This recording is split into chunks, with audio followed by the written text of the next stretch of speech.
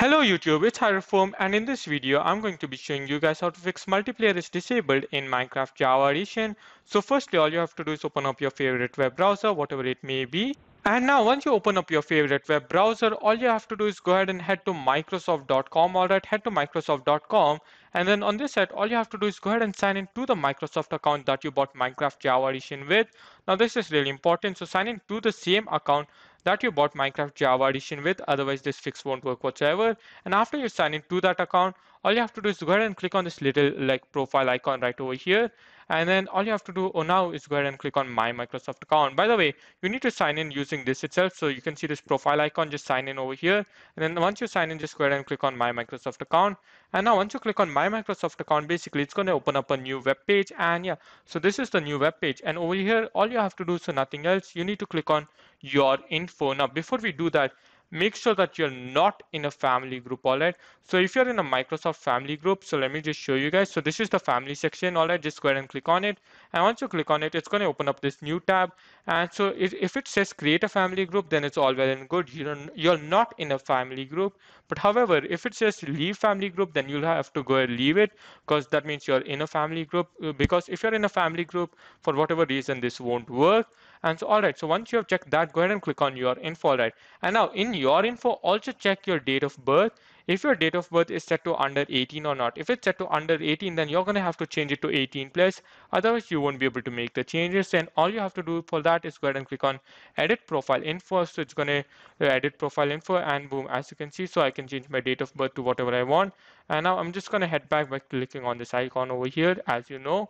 And all right, so now I'm going to head down. So now what you're going to do after you edit your profile info, edit your date of birth, if you're set to under 18, if you're over 18, then it's all well and good. All you have to do is scroll down till you see Xbox profile. All right, just go ahead and click on Xbox profile. Now once you click on Xbox profile, so if it's your first time doing it, you're going to get a code on your phone, and then you're going to have to type in the code basically, or on your email, whatever you choose.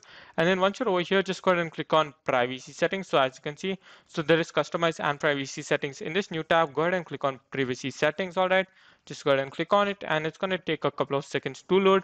And basically once you're over here in the privacy tab, click everything on allow, so make everything to allow. All right, so you can read this if you want to, but it's nothing too important.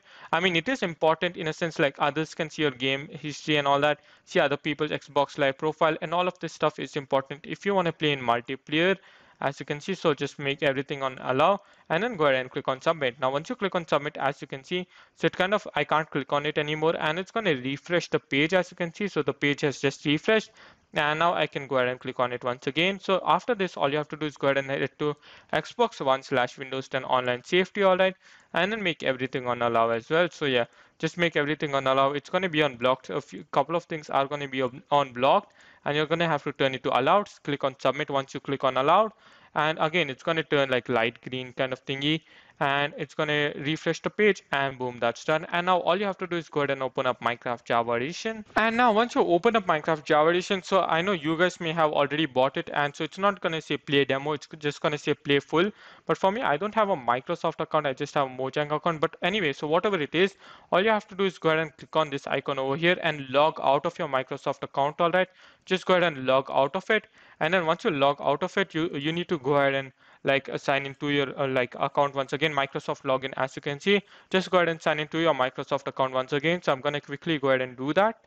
Alright guys, so now I've gone ahead and done that, and boom, so as you can see, so I've re-signed in, and all you have to do now is just go ahead and play it, and you'll see that multiplayer will be unlocked. So remember, you also have to sign out and sign into your account in the Minecraft Java Edition launcher. So sign out and sign into your Microsoft account, and then go ahead and play Minecraft, and you'll no longer get this error which says multiplayer is disabled and all of that. And that's basically how you fix this, guys. So if you guys did find this video useful, make sure to smash that like button, subscribe if you aren't already, and I'll catch you guys in the next video. Now goodbye.